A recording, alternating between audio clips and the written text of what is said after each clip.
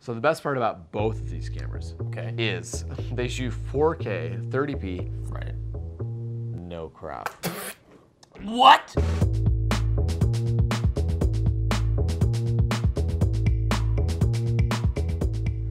Welcome back, DPReview TV viewers. Chris Nichols here, joined by Carrie Rose from DPReview.com.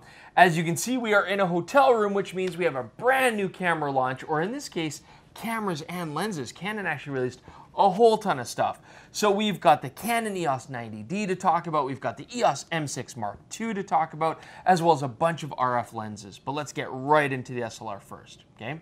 Now, first off, if you're looking at pure specs, these have very similar internals. We've got the brand new 32.5 megapixel sensor, the highest resolution we've ever seen in an APS-C. Right? Ever, right? I know that's going to be compelling for a lot of people. And it was like, for so long, we were waiting for it. Who's going to leapfrog Samsung with the NX1? Right. But finally, yeah, Canon has done it. We have 32.5 megapixels, which is just, that's a ton of resolution. Exactly. And I know, like, you know, a lot of people off the bat would be like, great, higher number, better quality, but that's not always necessarily true. Exactly. At the same time, these cameras still have to be very functional, and I think you'd be forgiven for thinking the 90D is going to be fast focusing. It shoots 10 frames per second, 11 without autofocus. Yep. It is a weather-sealed body. Frankly, some of the buttons, some of the dials, they still feel very 70D, 80D. They're a little mushy, a little light. Yeah, you've got to reach down for that. We're not getting 7D Mark III kind of ergonomics, which is what we'd expect. Right. Okay? However, we do still have a lot of improvements. It is a 45-point autofocusing system. I know that hasn't changed much, but we've got a lot of cross-type focusing sensors. But most importantly, you've got the joystick. Check out that joystick. And it's like, once you've used a joystick, once you've used an AF joystick, and yes, it sounds a little bit more trivial than it is, but once you've used one, it really does change the way you shoot. It's so much easier to react to changing situations. Absolutely. But there is a caveat there. Although Yes. we have the 45-point system, and it does now feature the new face detect tracking in sort of auto area where it should pick up a person's face. We actually had a lot of issues with getting that to pick up the right face. And this brings me to an interesting point, is that why not just kick this camera into live view? Now we get the new kind of capabilities that the EOS R is going to incorporate in its new firmware. We get face detect tracking, we get eye detect tracking in servo, and that actually worked really well. It really did. And then at that point, though, so you kick the 90D into live view, and then, but why wouldn't you just start to think about M6 Mark II. Absolutely, because this is going to give you the exact same focusing capabilities, but you now have the back screen and you have an EVF.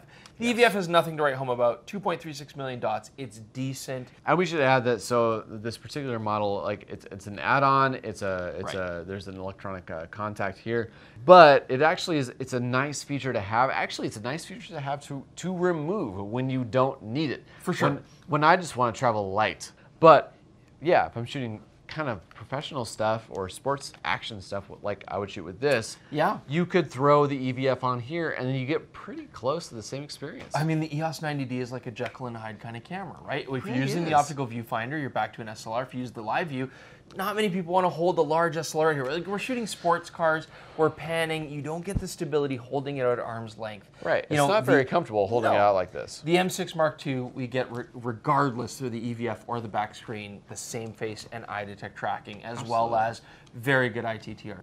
But you know, it's not that simple. We still have to consider the EOS 90D. It handles like an SLR. It is going to have a more stable platform when you are shooting longer lenses. It's balancing nicer. It swings better when you're following subjects. And the battery life is going to be vastly superior. The M6 Mark II, it does have a lot of features on paper, but I think it's still going to come down to what kind of stuff you like to shoot. And that's the thing. Like, the biggest differentiator between these cameras is not what's on the inside. It's really what's on the outside. And that's the story that we've been told, and what we've been exploring the entire time is, okay, so do you want this sort of grip? Do you want a camera that looks and feels like this? And it's a great camera that looks and feels like that. Or do you want a camera that looks and feels like this? Sure. And like, for a mirrorless camera, this grip is really, really good. It is. We do have to then address the elephant in the room when you dig even a little bit deeper. video capabilities, right, Carrie? Yeah, yeah. Okay. And they've actually, this is one of the things that I found pretty strange. So Canon was the pioneer of DSLR video. They were the pioneer of saying, we don't really give a crap if there's a mirror in the way. We'll just lock it up and then you can shoot video off the sensor. But the funny thing is, things have changed, and now like actually most of the video-centric features are on the DSLR instead of the M6 Mark II, which without a mirror makes much more sense as a video camera. It's a little bit odd to me. So why would I choose an EOS 90D for video? It has some interesting features that the M6 Mark II does not. And one of the things that's really nice about the 90D is like, okay, so it's a bigger body. We know that. Yes. There's space for stuff. There's space for a headphone port. You can monitor your audio levels, and you can't do that on the M6 Mark II. It's crazy because that's really what set Levi to decide to shoot on the EOS 90D. Correct. Even though the 6 Mark II has the eye detect focus, he needed the headphone monitoring. Now Canon's preamps are still not great. However, you need to be able to hear that our voices are coming through properly. We had lots of traffic noise, lots of race cars. You have to make sure that's not cutting static. You just want to hear if there's static from RF interference, all that stuff. Such a basic thing. Yeah. Okay, so here's the difficulty I'm having is that the EOS M6 Mark II, if it had a headphone jack, if it had like the crop factor where you could go even tighter and get better quality, most likely on the 4K video, why would we even ever look at an EOS 90D? Is Canon just making it so that this is still a feature we have to look at because it's an SLR? I mean, Nikon's dropping 5 lines of SLRs, right? Is Canon doing this just to kind of keep the SLR afloat? It's a little strange. It's a little strange because like this is, by the feature set, the more video capable camera of the two, but there's a mirror in the way, and that's like that actually doesn't make any sense for shooting video. So and also things like the raw burst, 30 FPS raw burst on the EOS M6 Mark II are not on the EOS 90D. So they are pivoting this. This is a video centric stills camera, and this is a still centric camera that's capable of video. Right. We know they're doing that sort of segmentation. Is that doing them any favors? I don't know. It feels like you have to buy both cameras to be happy. I think it kind of does. You and I, being more photographically inclined, would probably go M6 Mark II. I think so. But I know Levi and Jordan, any videographer worth their salt, would be forced, honestly, to go this way because of the headphone jack. So we've spent all day shooting the EOS 90D and the M6 Mark II. What would you buy if it was your own money? That is a great question. I think as much as I loved the familiarity of using an SLR, I would still have to go with my head and go with the M6 Mark II. For me, the big thing is the eye autofocus improvements are fantastic. We're really getting to a level where it detects properly, tracks in continuous servo, and I think I should have that whether I'm using the EVF or the back screen. Plus, I get a smaller camera, the price point's better, and if I want faster glass, I can put the adapter on and I can use EF lenses, which honestly, most Canon photographers are gonna have anyways. What about you? What do you think? Honestly, I'm leaning the same way. Like, I like traveling with a lighter kit these days. I used to travel with like full frame DSLRs and lenses. These days, and you get the best of both worlds with a mirrorless camera where you can adapt. It doesn't matter what brand it is. You can adapt any old lens to any old mirrorless camera because of that flange distance. So I would, for casual shooting, choose a mirrorless camera.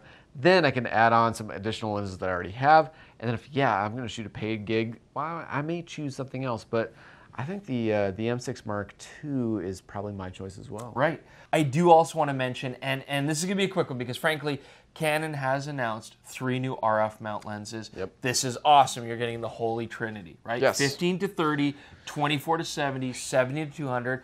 They are all image stabilized. They're all weather sealed, great optical formulas, and they do seem to be designed very well. However, we cannot really show or talk about them because Canon has said at this point, we do not have reviewable copies yet. Yeah, so we spent the entire weekend shooting basically these 2 cameras because we could show you photos and video from them.